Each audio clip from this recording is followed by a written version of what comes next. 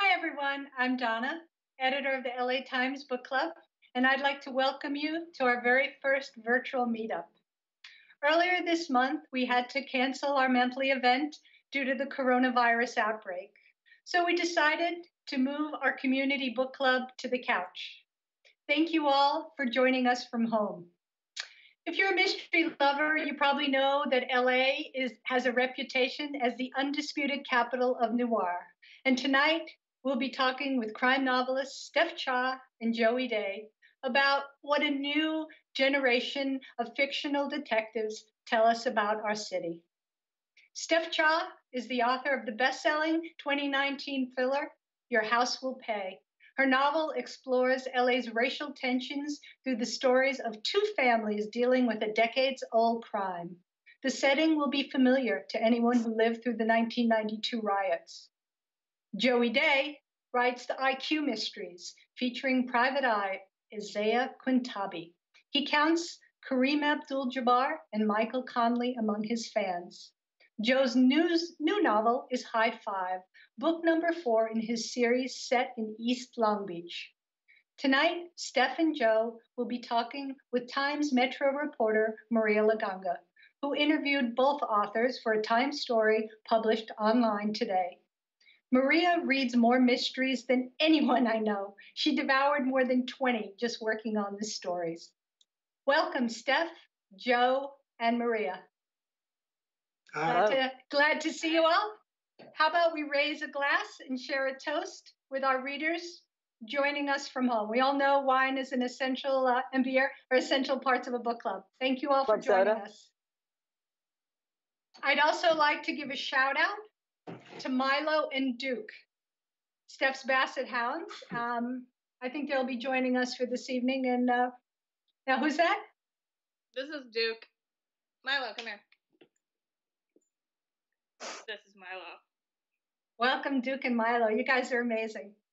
Well, I'm going to turn things over to Maria, and I'll be rejoining you a little later. Thank you, everyone. Hello, and we're happy to have all of you here tonight. I'm having some serious dog envy. I wish I had a Duke and Milo with me tonight. For our first question, I'd like to talk to both of you, but first Steph probably, about what noir is and why LA. You have talked a little bit, Steph, about how it's kind of an elastic thing. There are a lot of interesting components. Can you tell us a little bit about how you define noir and why here? Yeah, I mean, I think noir is a very flexible category, in large part because I think it's more of a mood than a strict genre. Film noir is a term that was invented by a French audience to describe trends in American cinema that came out of kind of the World War I, Depression, World War II era, and a lot of these movies were pretty hard boiled, had a lot to do with crime. But really, the defining quality was this dark mood. Film noir just means black film. And I think that's how I tend to think of noir now, as this kind of atmospheric quality, this cynical, but like here's a realistic, dark way of looking at the state of the world, the state of society. It's a mood that I think a lot of people can probably relate to now. And it's No one kidding. that has, it's kind of that like we're getting into dark territory, but it's deeply realistic in a way that is troubling. Not very escapist stuff. Although at least most noir is not going to deal with this exact situation. At least what we have now. No kidding. So why LA? Why is LA so suited, and why did it start here? I think a large part of that is probably. I think the fact that Raymond Chandler came from LA and wrote about LA and was so definitive to the genre, probably the fact that Hollywood is here too. And also, I think just thematically, this whole sunshine and noir dichotomy that was defined by Mike Davis in City of Quartz, I think that's something that makes LA a fitting place for it, right? It's the kind of this place of optimism and dreamers where people come to realize great things and are faced with, realities that are a lot starker and darker. And then crash and burn. Hollywood. Yeah. So, Joe, tell me, do you think Isaiah, your wonderful character in the four novels, do you think he is a protagonist who fits into the noir mode? Yes, in the same sense as the '50s noir of Sam Spain, Philip Marlowe. You know, Hmm.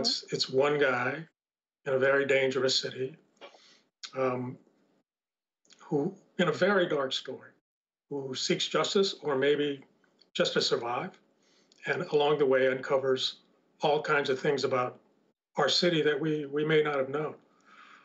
It's I think noir now is it's really hard to call noir. It's much more diverse.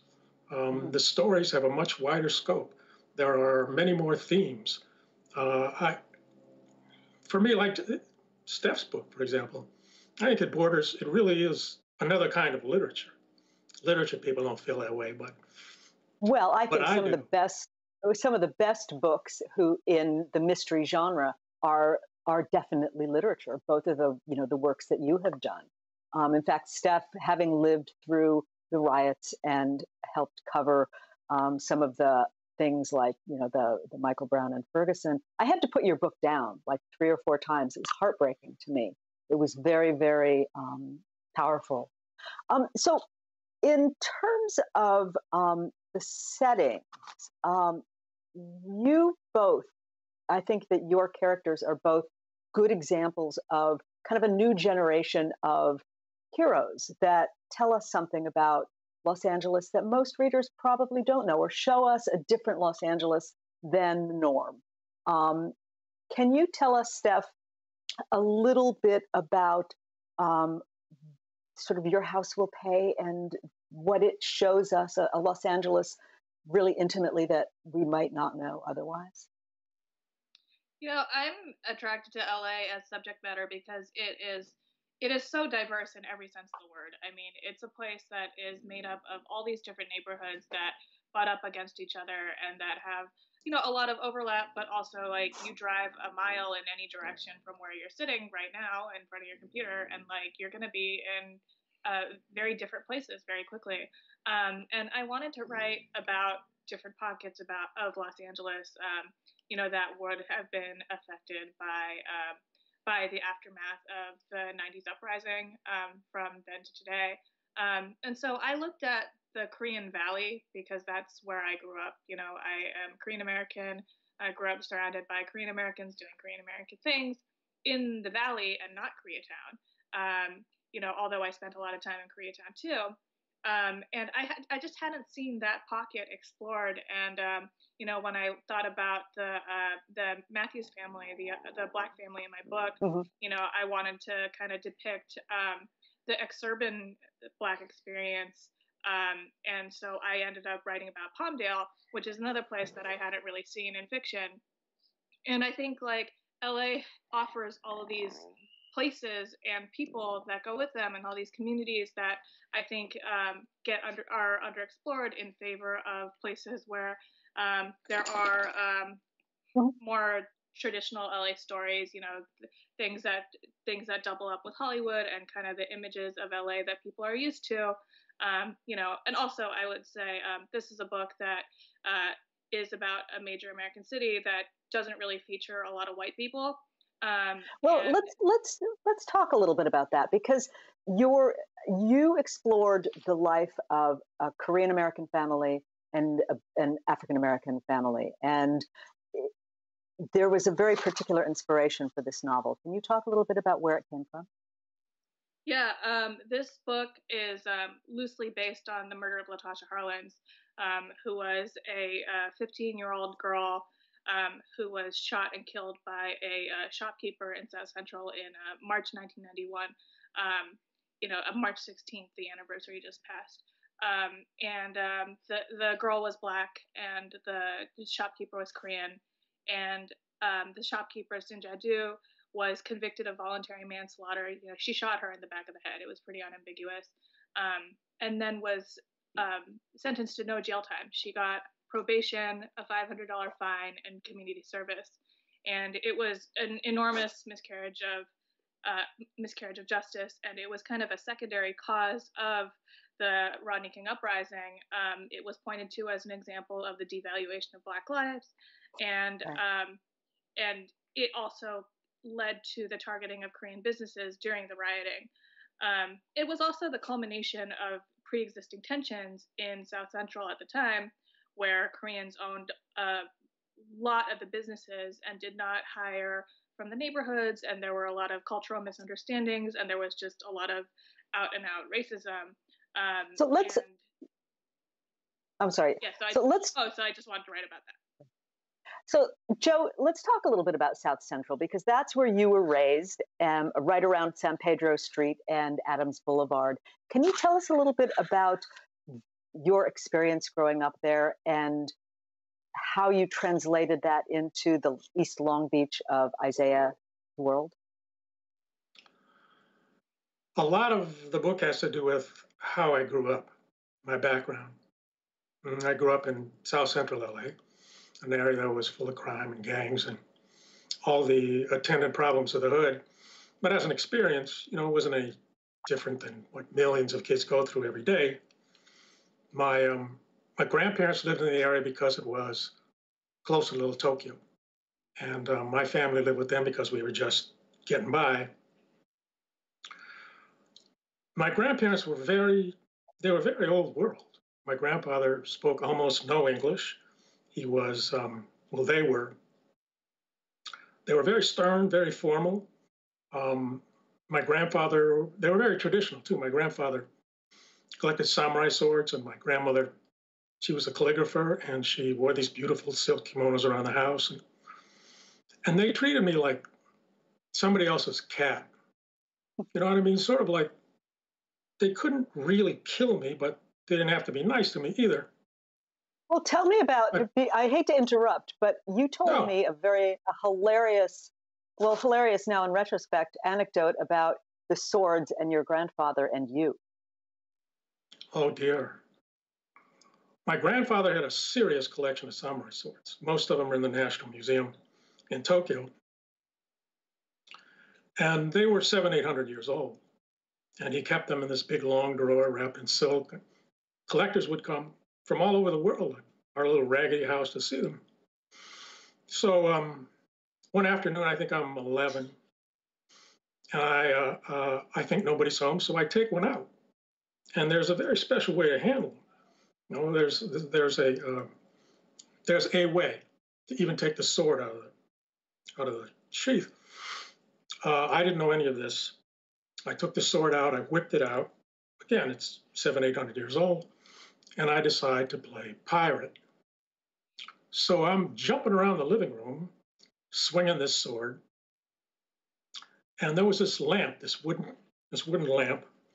And I cut it in half. I felled it like a tree. And I bet your parents love that. Yeah. I'm worried about the lamp. That's where I am. And there's my grandfather. He was a very small guy. He was my size, and he was purple with rage. And I remember that he grabbed me, and he threw me so hard into the screen door that my head and shoulders came out of the other side like a hunting trophy. So we were pretty alienated from each other. Our generations didn't really get along. But they lived in South Central. You lived in South Central. Tell me about sort of that neighborhood experience. It's only notable looking back on it. I mean, that was how I grew up. That was my world. I didn't know any other. The majority of people were Black, but I was part of the furniture. There wasn't this sort of animosity then between have and have-nots. I was just there. And I was a small kid, a fringe kid. I was nothing much to pay attention to. And so I sort of skated through those years. I was always envious of my Black friends. They seemed to be so good at so many things and stylish, wearing the same hand-me-downs that I was wearing. It was it was for me a growing up of alienation. It served me in good stead later. It made me a watcher and a listener, Mhm. and someone who was interested in motivations and why people did what they did. So, how did South Central become East Long Beach? What did you take from your growing up to put into Isaiah's world? It was a more practical consideration. My area of South Central is largely Latino, and I wanted to move to a hood that was more diverse. And East Long Beach fits the bill. It's 40% white, and I think it's divided up between Black, Latino, and Asian. And I like that diversity. It just gave me more possibilities for stories and different subcultures and cultures as background and as a source for stories. Because in High Five, there's a very big component of the Cambodian community, and East Long Beach. Well, Long Beach proper has, I think, the biggest Cambodian population outside of Cambodia, and that's and yeah, and you portray sort of the world and the kind of gang life there. What was the inspiration for Isaiah? From originally from Sherlock Holmes. Mm-hmm. I was drawn to him. I was drawn to that character. I thought he was like me in some ways. He was a misfit. He didn't belong. He wasn't a badass. But sort of unlike me, Sherlock had an identity. He was confident. He knew who he was, and if he faced danger, he could overcome that danger with just his intelligence. And that was important for me, because it meant that there was a way for a kid like me to face this world and not be afraid. That was the original. That was the original idea. The sort of background of Isaiah, his milieu, was mine, Mm-hmm. and many of the characters are characters I grew up with. Do me a favor. Most good protagonists in crime stories have kind of a credo. And Isaiah definitely has one. It's on the very, very beginning of your brand new book, High Five. Can you read that for us? Sure. I have to go get the book. It's right here. Okay. I would give you mine, but I'm a little farther away than you are.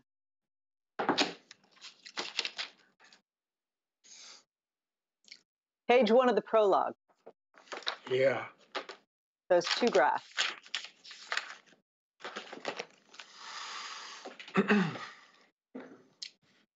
Isaiah Quintabe's East Long Beach neighborhood hadn't changed much over the years. It was the hood when he was growing up, and it was the hood now. Gangs, street crime, poverty, drugs, and violence were constants, facts of life. Isaiah didn't know the statistics, but from his perspective, things were getting worse. Not surprising viewpoint for when your job was fighting human suffering and indifference. As the area's only unlicensed PI and unofficial ombudsman, there wasn't much he hadn't seen. Murders, robberies, burglaries, scams, bullying, kidnappings, addiction, rape, child abuse, loan sharking, questionable suicides, runaway children, husbands and wives. There were cases of great consequence and those of very little, but all were crucial to the victims, whatever the size of the injustice. That is a lovely sort of worldview for a character. Let's switch gears a little bit and talk about your both of your writing processes. Steph, I know you're in the very early stages of your next project. How do you approach a novel, and what do you kind of tend to do first when you're thinking of one? Oh gosh, early stages, as in I am sort of thinking about starting a new book. And I mean, honestly, like each book, my first three were all in a series. So once I had one down, I kind of knew how to write that sort of novel. I knew how to write a Juniper Song novel. And when I started Your House Will Pay, it was like learning to write all over again. And it took a long time and it took a lot of figuring out. And I'm kind of at that beginning stage. And I thought I was going to get really in there before the baby came. I'm 8 months pregnant, but now I'm just kind of staring at having a hard time focusing on anything. But no kidding. I usually start with character and setting and see what happens. This time I have some thematic ideas that I want to work with. I think I do, after writing 4 books that skirt around Koreatown. I think I might actually want to write a book that deals with Koreatown in a pretty direct way. I think it's a really interesting neighborhood, but I think I have to audition some characters. I think that's something I'm going to be doing over the next month. Hopefully, if I can get my act together, no kidding. Kind of figuring out what voices speak to me, what stories speak to me, because right now I just have kind of broad themes that I'm dabbling with. When you write, what is the circumstance? Are you a coffee shop writer? Are you a in the closet with absolutely no sound writer? What is your writing place? I'm right here, like in this spot with these dogs on either side of me, usually. I'm not a coffee shop writer. I think I actually like, coronavirus sheltering mode is actually my ideal writing circumstances. Unfortunately, the anxiety and existential pressures are not usually a part of that, and so it makes it a little hard. but I am usually home all day, in my pajamas, brushing my teeth very late in the day, and I kind of have to force structure on myself. And kind of force myself to sit down for like half-hour increments and kind of get solid writing done. But yeah, I'm definitely a work at home person. And Joe, I think when we talked about this, it sounds to me like you write like a monk. Talk about your writing process. Yeah. Tell me about the room and what you do to prepare. I lock myself in my study. I close the windows. I shut the door. It's soundproof, but I wear earplugs just to get that complete isolation, where I'm in the scene. I'm there physically. I can see it. I can talk to the characters. My process is very different from Steph's. She starts out with ideas and themes, things she wants to write about, and she does with great insight. I start with some characters and a story idea, and then I just write. If I hit a theme, it's inadvertent. And I'll write about 100 pages. And then I'll see what I have. I get to 100 pages, I can sort of see where the story could go, what other subplots I could write in, what characters I need. And then I look back on what I've written, and I start to see where maybe I broke a thread. I wrote something on page 26, but I didn't carry it through on page 100. Or there's something in the early pages that I don't need. Or there is a theme I want to follow through on. And I go back and forth. I write, and then I look back, and I write, and I look back. It's very inefficient. I wouldn't commend it to anybody, but that's the way I write now. Steph, you brought up the question of social distancing and the whole kind of idea of the coronavirus being, which is all of our strange experience right now, being good for the writing process. Can you talk a little bit about social distance and the novelists? I mean, I think social distance is outside of this particular mandatory experience can be good for the novelist. I think it's terrible for creative energy right now. I think just because there's so much trash going through everyone's brains that the days just go by and nobody feels productive, or at least that's how I feel. I know there are the Shakespeares out there who are certainly making amazing art, but I'm not one of them. I think in general, writing novels, having that social distance can be a great thing. Although I really like being able to go to lunch or, not worry about people I know dying when I'm trying to write something. No kidding. Yeah, but being by yourself and being like forced to sit down and reckon with a blank page is generally a good strategy for generating ideas. And because I do think that a lot of writing fiction or any kind of creative work, more of it, at least for me, is work than pure inspiration or whatever. I think like having that need and the discipline to kind of sit down in a chair and like write stuff without distraction is extremely valuable.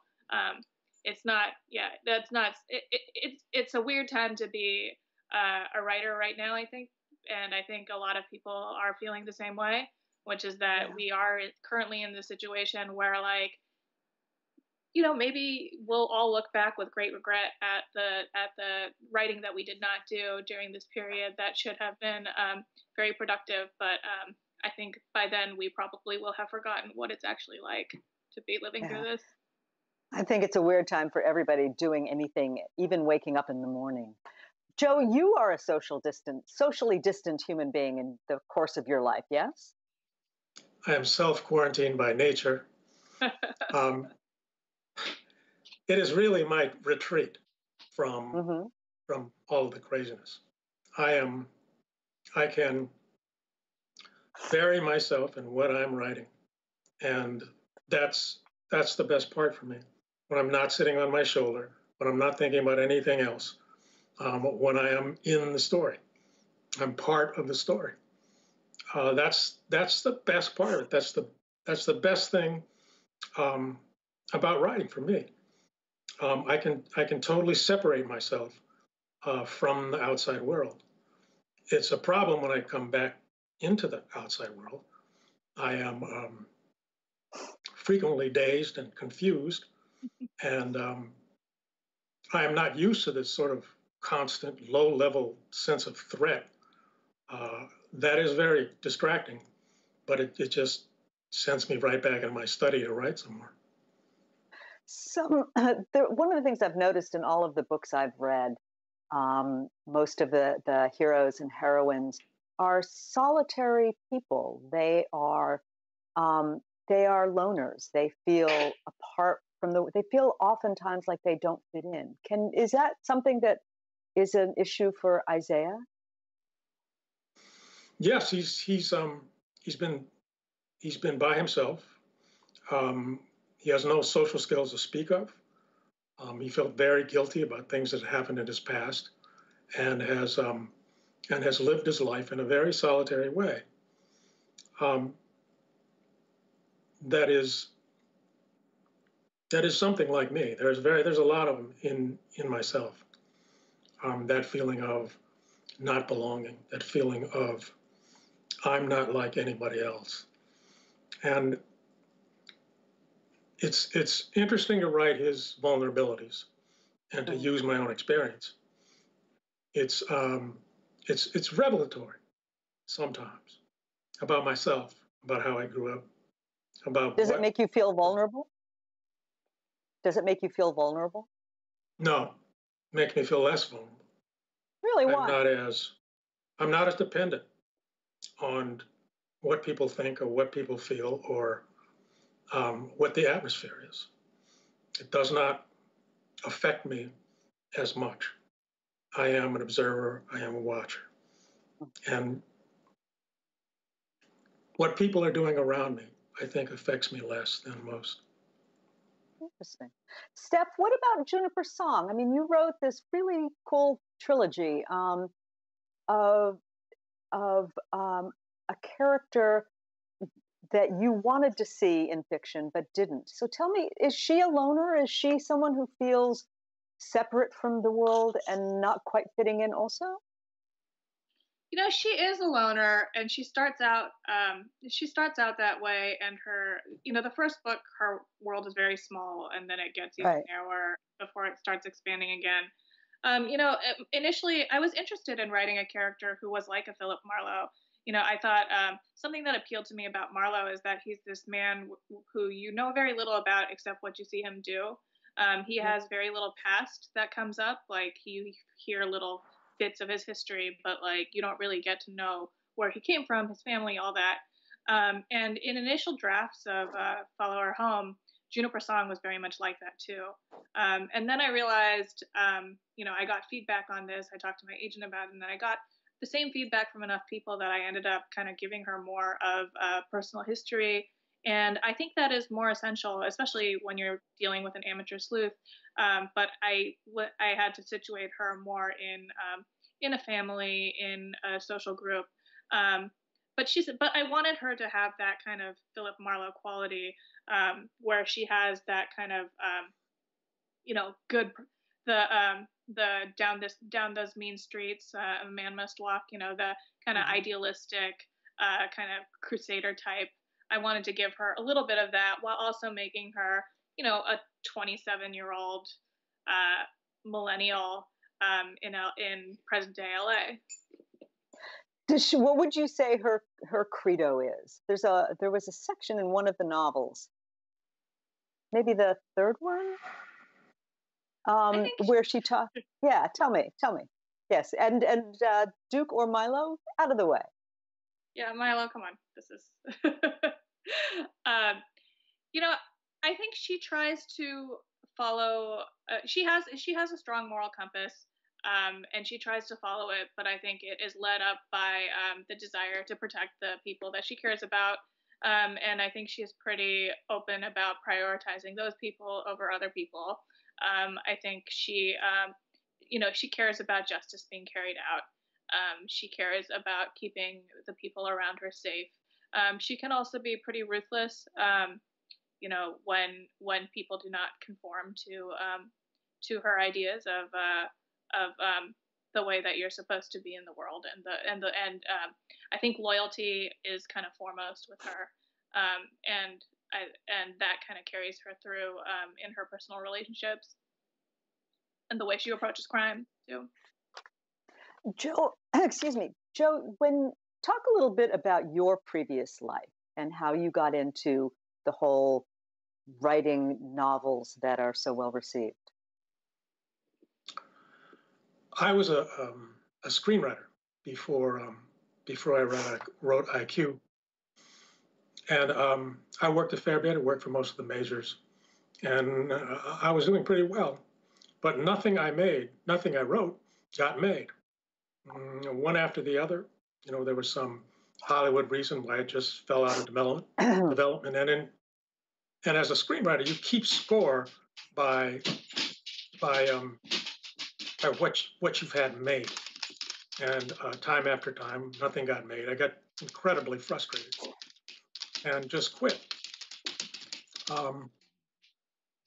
Nobody noticed, but I quit. And I moped around for a long time.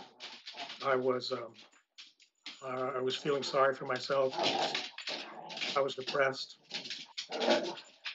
And I finally realized that I had to make a living. And my only practical skill was writing. So I thought writing a novel was a pretty good idea. Steph, your beginning with Juniper Song was a little bit different. How old were you when you decided to write her? I was in law school, so when I started writing that first book, I was 22, which, I think a lot of novelists start at that age, but they're usually doing MFAs. I think people who write crime fiction often come to it as like a second career. It wasn't really a second career for me. I was a student, but I'm actually always impressed with people who are able to write novels when they have full-time jobs. When you're a student and you decide that you don't really care what your grades are anymore, you can kind of do what you want. And so that's I wrote my first book when I was in law school. And did you care about your grades at the time? We didn't really have grades, so that was nice. Perfect. That was luxury. No kidding. So I want to ask both of you, I think we've both talked about some of the changing noir hero in Los Angeles through the years. Steph, talk about a few of the ones that you like and what they came out of. Oh, just across the whole history of LA noir. Yeah.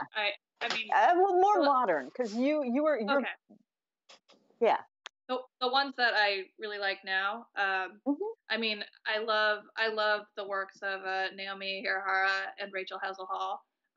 They write these amazing characters who live and work in contemporary Los Angeles, and they kind of take you to places that that you just don't typically see in other books. I love Michael Connelly too. I think he's a fantastic writer who uh, who brings something to even like the police procedural that I think is unique and kind of nuanced and complicated. But I really like Naomi's and Rachel's books just off the top of my head for contemporary stuff. And I know that like Rachel has a new book coming out in well, who knows what publishing schedules are. Yeah, exactly. Right now, but I think she exactly, supposedly has exactly. a new one coming out later this year that is a PI novel, and that's a switch from her series, which has been a police series. I'm not sure I'm happy about that, because I just finished her fourth one. I read all four in the process of writing this story that's in the paper today, and I just finished the last one. It's right here. It's holding up my computer. It's City of Saviors, and I really want to have her character back. I miss that character. I hope she comes back too, but I think I mean I'm always interested in PI fiction. I think the PI character is one that offers a certain kind of flexibility that I've always enjoyed, and Sure. It's been interesting to see kind of the switch from police procedural to PI fiction from the same author. And I think you'll really like her new book also. There's a woman named, I think I'm going to butcher her name, Catherine Forrest. She wrote Kate Delafield was her character. It was a lesbian LAPD detective, and she came about in the 80s, right when the lawsuits were being settled that women could kind of rise in the LAPD. And there's a whole lot of kind of sexual harassment, et cetera, and inability to like believe in women's skills. And that's in Rachel's current books too. Are you surprised that in the 30 odd years that women who are being represented in the ranks of the LAPD are still dealing with that stuff? No, that doesn't surprise me. I think you see that in every industry that no matter how much progress women make, it's still astonishing the kind of BS that they have to deal with on the individual level and on the population level. I mean, we see it. We see it playing out in politics. We see it playing out in like every field. So it doesn't particularly surprise me, and especially with police. I mean, that's such a male dominated. Right. That's such a male dominated profession. I'm not surprised that it's pretty stubborn to change. So, Joe, who do you like in terms of either, in addition to Sherlock Holmes, who do you read as far as crime fiction goes? I can tell you who I've been reading. Ivy Pachota, Wonder Valley, and J. Todd Scott, The Far Empty. My absolute darling, Gabriel Talent, The Mars Room. I can't remember who wrote it, but I've stayed sort of within the crime genre, but I haven't read a lot of strictly what you call noir. I don't think I've read any of those authors, which surprises the heck out of me. Tell me a little bit about them. The favorite one of those three. My absolute darling by Gabriel Talent is one of the scariest books I have ever read. It's extremely dark. It's incredibly well written. But that's a book that keeps me up nights. Oh, great. It's very hard to describe, but it's a terrific book. Wonder Valley, Ivy Pachota maybe that is more. It's a classic LA novel.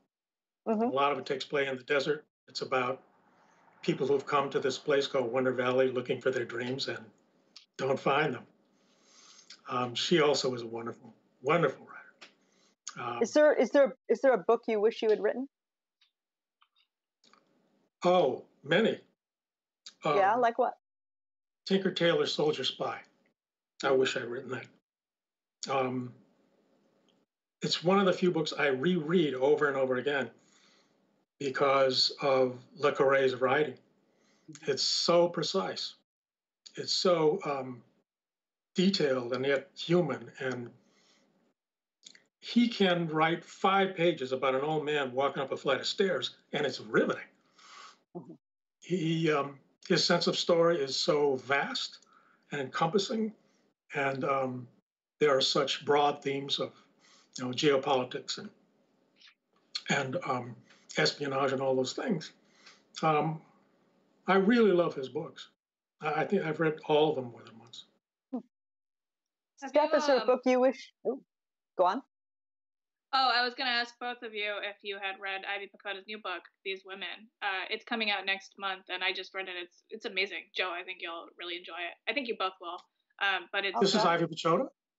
Yeah, she has a new book coming out in May, and we should all support her because it's a hell of a time to have a new book out. And this is even more of an LA novel than Wonder Valley.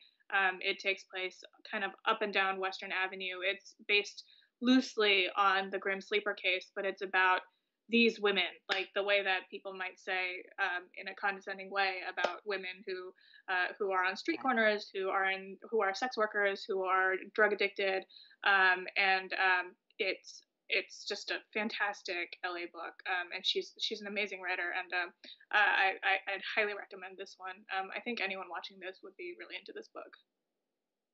Is there a book that I read her? Oh, sorry. Ask. No. I can't remember the title of her last one, but it was about a woman who decides she wants to spend her life sleeping. It's hilarious, and it's a lot about what we need and don't need in our lives. But I liked her last one too. I'll read the next one too. Steph, is there a book you wish you'd written?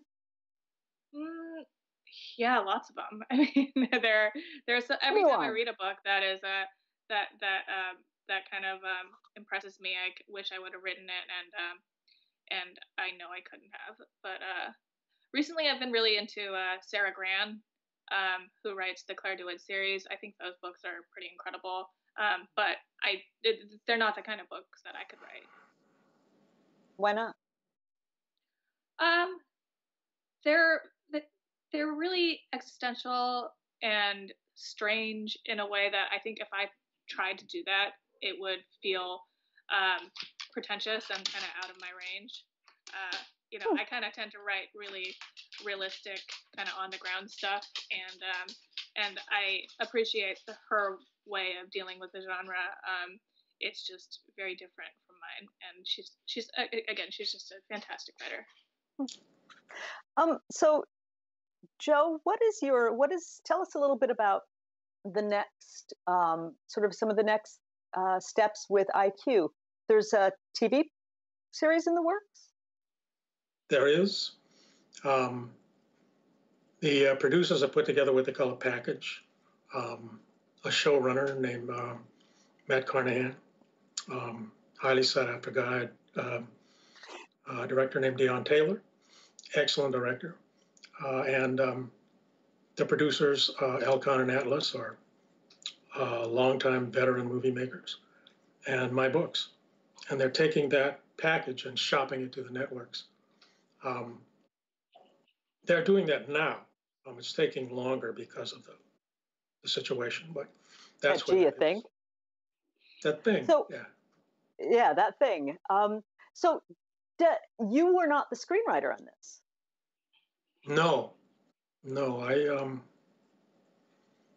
I'm mostly done with screenwriting. There may be something that comes up I want to write, but the process is very difficult. The process involves a lot of other people, and a lot of people have something to say about the development of a pilot, and I'm really spoiled now. I get to write what I want to write. Is it true to your books? The pilot that Matt wrote is terrific. I was really, really happy with it. Yeah, it is true to the books. Who would you want to let? Oh, I'm sorry. Go on. Sorry. And team is? Um, the pilot is just terrific. It really is the books, and they have a great deal of respect for the material, and it's been a terrific relationship. Who would you want to play Isaiah? A young Denzel. I think he has. I don't know who that is. I was going to say, I don't think that's quite possible right now. Turn back the clock a little while. Hologram. Yeah, exactly. But that's who I had in my head. That's who I had in my head. He has that intensity and that obvious intelligence. And so all he has to be is 25 years old. Oh, well, we'll work on that. So tell me about the next Isaiah book. You said you're going to be taking him out of Long Beach. He, at the end of High Five, lots of people are after him. So he flees. He flees Long Beach. He has to leave his true love Grace behind. And he is sick of crime and criminals and death and suffering. And he decides he doesn't want to be IQ anymore. And he travels sort of meandering. He ends up in a very small town. And this will be this place where he will rest, sanctuary. And of course, that isn't what happens. He gets involved in a very dangerous, awful, horrifying crime. And crime. Dotson has his own story. 1L Dotson, he's the ex-hustler. Right. And his wife is demanding that he get a steady job. And he's too cool to get a steady job. So his wife demands that he become an intern at an advertising agency. And, oh no! So I don't think I can. I don't think I can see that happening. At least not happening well. Dotson is thrown into this world of 9 to 5 and white collar workers and creating ads. And those are the two main stories. Can I read this tomorrow? I mean, are you ready? Because I'm ready to read another IQ novel. You'll have to wait a little bit. I'm editing. Darn. So. Okay. Well, speed it up, okay? I'm in a hurry to read another one. So it's great quarantine fiction. Yeah, no kidding. I've been enjoying the hell out of a High Five. I was so happy to have another IQ novel to read. No kidding. Thank you, Steph. So, but Steph, you're not going to do another Juniper song, you said. Not in the immediate future. I kind of want to give her a rest. She's been through a lot, but also I'm interested in, I kind of did a little pivot going into Your House Will Pay into this kind of subgenre of crime fiction that I think of as like social crime fiction. It's kind of less about the mystery side of things and more about using crime as a way to examine community and society. And so I kind of want to live in that side of things for a while, at least for another book or two, and then we'll see how things go. But for now, I'm not going back to song. I feel like I want to give her, if I go back to her, I want to give her some time off. For one thing, PIs don't actually usually run into murder after murder. I feel like she would be some kind of internet celebrity by now if she were real. So I'll give her a rest. Do you foresee the next several books to be standalone books? I think so. I don't know. I can barely think one book at a time right now, but I think the next one certainly. And you have another project going on too, like April 29th. Oh yeah. I have a baby coming in, I guess, I'm due in less than a month now. Due the anniversary of the LA uprising. And, lovely. And I'm likely to be delivering in these conditions. So we'll see how things go. How are you doing with all of that? This is a very strange time to be anything, let alone pregnant. I've had a really easy pregnancy so far, to the point where, I don't know, I felt like the other shoe had dropped. I didn't even have morning sickness. And I've really enjoyed being pregnant for the most part, which is not something that I was expecting. And so this is just kind of a wrinkle. Um, I think that as long as I can get through the birth part without anybody getting infected, I'll be fine. That's the main thing that worries me. But then You, once the baby comes, we would be self-isolating anyway, right? It's not like we're gonna be going out and doing fun things. We'll just be home right. alone with the baby. So two birds, one stone, I guess. Yeah, that'll cover it. So you were talking about the other next project being about Koreatown and maybe about sort of issues of gentrification and things like that. Yeah, I'm interested in the way that property ownership has defined um, has drawn all the lines really in society for going back to the beginning of American history, right? The idea of land ownership, of owning people, of manifest destiny, all these kind of American ideas that involve taking from other people and appropriating and making something yours.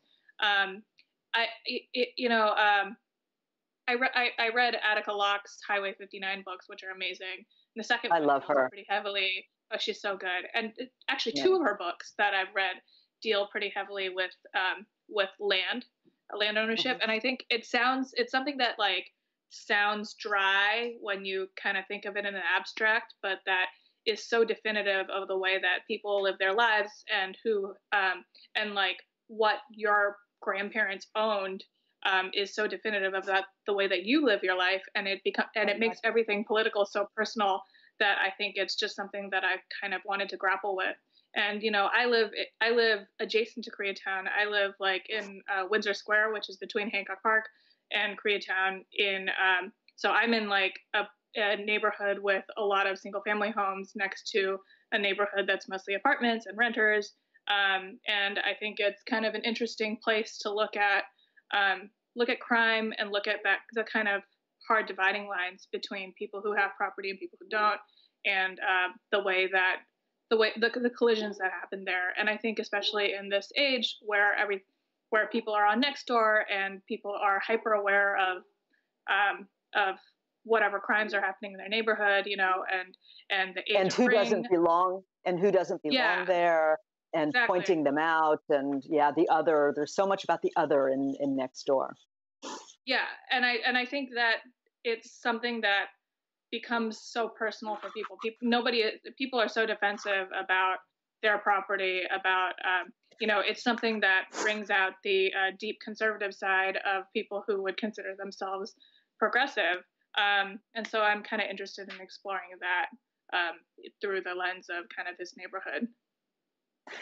And but one of the things that we talked about briefly was that you don't quite know what the issues will be when we're on the other side of this. What does that do? What does that uncertainty do to your process? Well, it gives me a convenient excuse not to work. That's definitely. Thank you, coronavirus. But I mean, I do think something that has become really apparent in all this is that we need to rethink the way that we define safety nets and what is an acceptable minimum for the way that people live. I think that we are being forced to consider what the value of labor is, to be forced to consider, actually the LA Times had a great article about this, about kind of the collision of homelessness and coronavirus, and the way those things interact. That was homelessness was and still is one of the biggest issues facing LA. And I think that in the aftermath of this crisis, we're going to have to address homelessness in a way that is radically different or more proactive than the way we've been dealing with it in the past, because it's just obvious how insufficient our approach to our kind of incremental approaches to these like huge societal problems has been. So there's reason to be optimistic. There's reason to be pessimistic. These things don't change that rapidly. But I think that we are being forced to reckon with these things because of the way that coronavirus has hit our city. I mean, an international, global thing too, but I can see it changing a lot of the way that we talk about the issues facing LA. Joe, you had said that when we talked that your first books were whodunits, and this High Five is the first whodunit. Can you talk a little bit about that and tell us what the next Isaiah book is going to be, a why or a who? Yeah, I'm much more interested in character than anything else. I like to write about why people do things.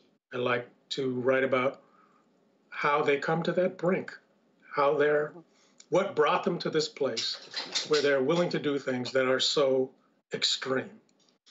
And I like to write about personal change. I thought from the start that I wanted the characters in my books to evolve like people do, and to face different life changes as they grew older and their circumstances change. And and that's why I call, I think, the first two books, at least, whodunits. And I always thought that mystery was the weakest part of my game, so I wanted to write a real whodunit. And I got the idea for High Five, and I thought that was a good place to. That was a good idea to start with. It was very complicated to write. I got lost. I can imagine. I got lost any number of times. So many characters and so much, complexity. I got lost in my own mystery. I had no idea where I was or what I was doing, and I turned it in early to my editor, Josh. It doesn't show, by the way. I'm glad, but he's a terrific help. He was a terrific help. I turned it in 87,000 words. Ended up being 113,000 words. So we did a lot of readers. Work. And so that was my objective, to write a real mystery. The new book is more thriller. It's more thriller and fun. I'd say it's sort of evenly divided. Dodson's story, I hope, is funny, and funny but intense. And Isaiah's story is pure thriller. So this is going to be my last question, and then we'll go to readers. Here's one that was my last question. We're going to go to a reader question that was submitted in advance, and this was one that let me see if I can find it here. It was submitted by a reader named Jim Crossley, and he said, "Hi, this question is for both authors. My students are seniors in high school and may be tuning in online. I hope they did. Hello if they did. And have read Chandler's Red Wind and watched LA Confidential and are now reading Kem Nunn's Tijuana Straits. How do you see your novels fitting into the traditions of Southern California noir?" Who wants to go first? Steph, go first. Okay. I think that my noir is very contemporary, so it's very 2010s. Ooh, I guess, yeah, it's 2010s. I don't have one in the 2020s yet. But it's very contemporary. It brings in kind of a millennial point of view. And I think that it brings in like a world that I don't know, when I set out to write those books, all of my books, I kind of wanted to write in a way that was natural, not at all kind of forced or super intentional about it, that reflected the communities that I grew up with, kind of my eclectic group of friends, Korean Americans in LA, which is a massive community. And so, yeah, I think my fiction is just a reflection of the way that I experience LA, and that's just a little bit different from the way that others have in the past. I mean, in part because it's just very contemporary. Joe, what about you? How do your I books think fit into the Southern California noir? I think that they're still conventional in the sense that it's about one guy and seeking justice in a very dangerous city. But I think the IQ books are much more diverse. They cover um, different parts of society that you wouldn't necessarily see, and they are contemporary. Mostly what I try to write is a fun, exciting book that's somewhere in the zeitgeist. And I hope young people enjoy them. Uh, again, when I write a theme or when I find a theme, it is as I'm writing. I'm not as intentional as Steph. Steph writes what I would call necessary books. We need to read them. Mine are recreational, and hopefully they do a good job of that. Very good. A very good job. I wish I had been at a point where I hadn't read any of your books so I could enjoy them for the first time again.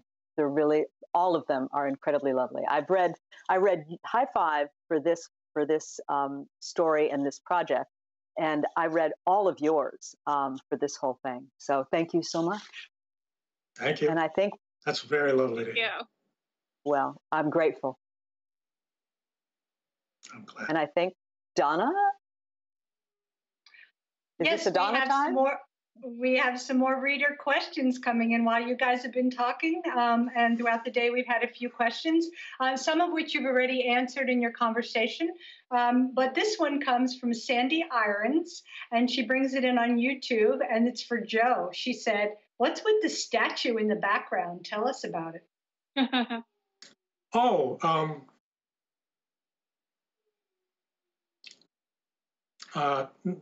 This is one of the most terrific presents I ever got, ever. It was given to me by the Ladies of Color Turning Pages Book Club, and we had a luncheon together, and we had a terrific time. There were about a dozen of us, 15 of us, in a Jamaican restaurant. It was all laughs and fun, and they really liked the books, and they gave me this. It was touching then, and it's touching now. That's IQ, right?